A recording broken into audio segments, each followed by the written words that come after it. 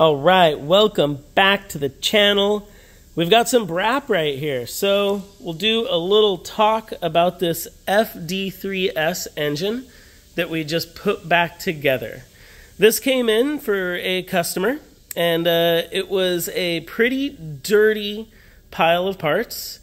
And we were able to not only restore the side plates, bring them back to life, clean up the porting, change them from a not so pretty street port into a nice little half bridge, equalize all the runners, get everything, somewhat blueprinted out, and then fresh rotor housings and maintained the original rotating assembly. So fairly inexpensive way if you've got a FD3S block or any rotary block would be to hope that you're able to reuse your side plates, your stationary gears, and your rotating assembly. Send it out for balancing, maybe side cut the rotors, clean things up, add a little bit of porting, maybe port match if it's a sloppy job from the past, and then new rotor housings. New rotor housings basically equate to a quality rebuild, quality block. There are times where you can get away with low mileage rotor housings, but I think in most cases, if it's a high mileage motor, if it's been used, abused, overheated, then you should probably just expect to need new rotor housings, as they are not only a vital structural part of the block, but they're also a vital running surface component of the block. You're not able to build good compression or have an expected long lifetime if your rotor housings aren't in good condition. So in this case, we were able to reuse the customer's rotors, rotating assembly, stationary gears, new bearings throughout, new rotor bearings, new main bearings, bumped up the oil pressure via race regulator. Since it is a half bridge, it is going single turbo. This is more of a performance build, going from something that was more basic, kind of a mild street port, to a more aggressive half bridge single turbo setup.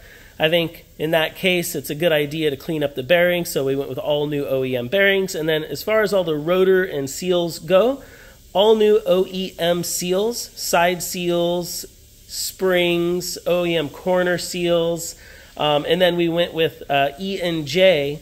And in this case, it's a rarity these days, but these rotors had already been modified for 3mm. So in order to save the rotors for the customer, we did stay with the 3mm apex seals, and we went to an aftermarket version made by E&J, which can lead to some benefits. It's not always a great thing to carry the extra weight of a 3mm seal, but if that's what your rotors are set up for, and they were a 1993 to 95 rotor that had been modified in the past for a 3mm seal, so probably a racing rotor from the past somewhere, seemed like quality work. So we were able to special order some 3mm apex seals to match. And part of the reason that I mentioned that the apex seals had to be special ordered is you don't want to end up just running a classic Mazda 3mm seal. That's not going to provide any benefit as far as, structural integrity. An older style seal could still break. And the radius at which the apex seal's leading edge is rounded at is in the modern sense a different profile than the earlier seals. So using an aftermarket made performance seal by E&J, 3mm two-piece, we got the benefits of the newer technology in regards to leading edge radius and newer material as far as what's available in regards to engine protection. So not always my preference to go 3mm, but in this case, it actually was quite a big benefit for the motor.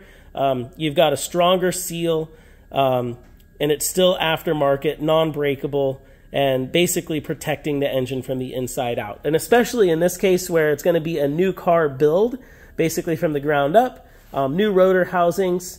It's a great way to protect the investment in case something external does cause a problem. You're not going to damage your internal assembly, which we were able to maintain for this nice rebuilt KMR half bridge.